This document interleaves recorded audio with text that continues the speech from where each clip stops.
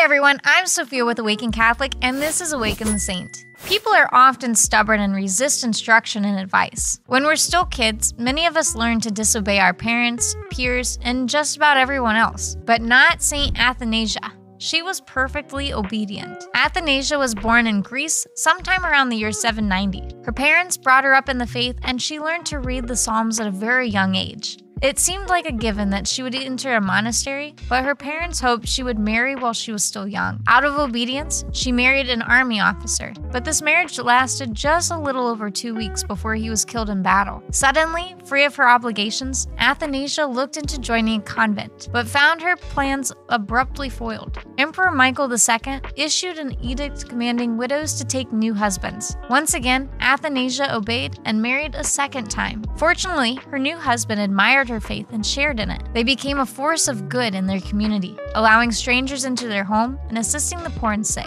Recognizing Athanasia's devotion to God, her husband decided to become a monk and allow her to become a nun. After giving away her property, she joined a convent, and in time, the sisters there came to admire her so much that they asked her to become the abbess. She accepted this role with humility, making herself a servant in every way, and was very severe in her practice of poverty. She ate only a little bread each morning and slept very little, preferring to dedicate her time to prayer. She lived in this way for 4 years, until a monk named Matthew came in contact with her and felt called to suggest an even more remote location for her and her sisters. Athanasia accepted this offer, founding a monastery in the place the monk had shown her. After Athanasia miraculously healed a man of affliction in his eyes, many people began to seek her out, even in a faraway monastery. The rise in popularity enabled the building of several churches, but despite the good that came of it, Athanasia wasn't comfortable being a celebrity. To avoid being constantly pursued by her admirers, she fled her monastery to live in a different convent in Constantinople. It wasn't long before her fellow sisters, missing her guidance and example, discovered where she was and begged her to return. She agreed, returning to their side, and continued her life of prayer and service, despite the distractions that came with her popularity. Athanasia spent her final days with her sisters in fervent prayer and died in the year 860, but the local belief in her miracles didn't fade. A year after her burial, some people led a demon-possessed woman to the saint's grave, hoping that contact with the body would cure her. Not only was the woman cured, but when Athanasia's coffin opened,